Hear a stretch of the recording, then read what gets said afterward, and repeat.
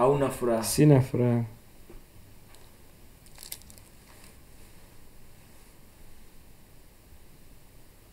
Hauna furaha. Sina furaha. Unafurahi. Ndio nafurahi. Unafurahi. Ndio nafurahi. Unafuraha. Ndio nafurahi.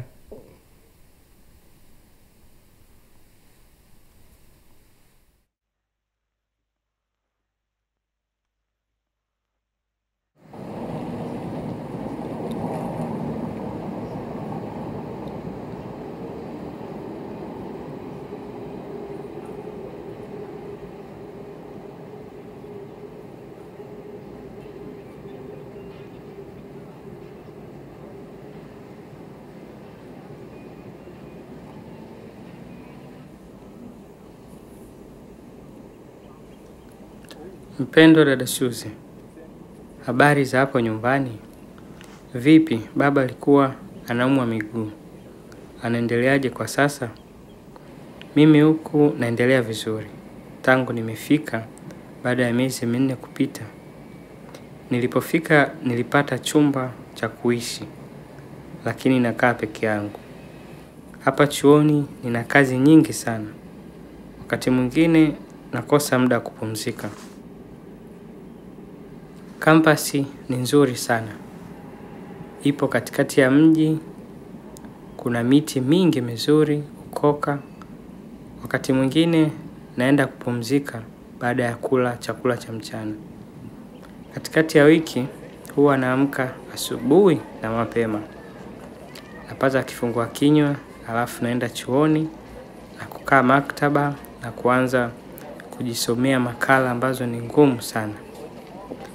Wakati mwingine natoka nje kupumzika, ingawa sasa kuna jua kali ambalo linasababisha joto.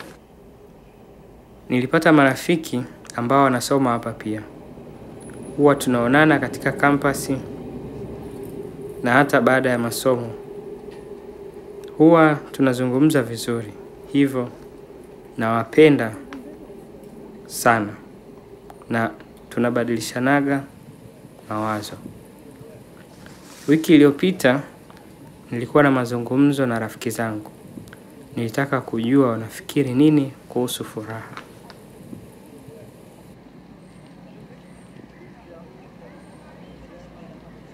Oftentimes it's like a neutral thing in the middle, I think. Of like not being happy but also not being unhappy, but just, you know, going by your life, like just living your life.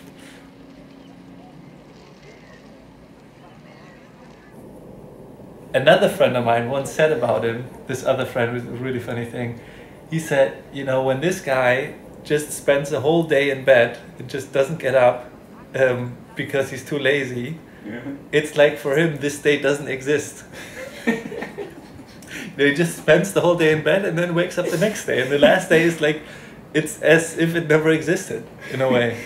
And when I would do something like that, I would like have an intense, you know, bad conscience, and I feel guilty over it. And I, come on, you gotta, you know, you can't just spend all day in bed. You gotta get up, approach your life, and, you know, don't like run from the issues of the day by just staying in bed, stuff like that.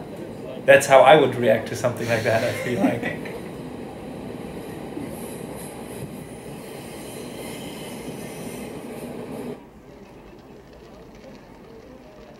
How do you define happiness?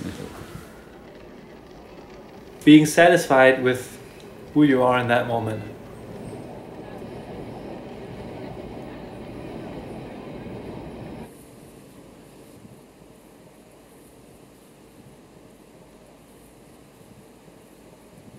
What are you doing to make you happy? I'm trying to meet people. I think community is something that is one of the most important aspects of having a happy life or happy everyday life or whatever. And I think we see people we like way too little to, you know?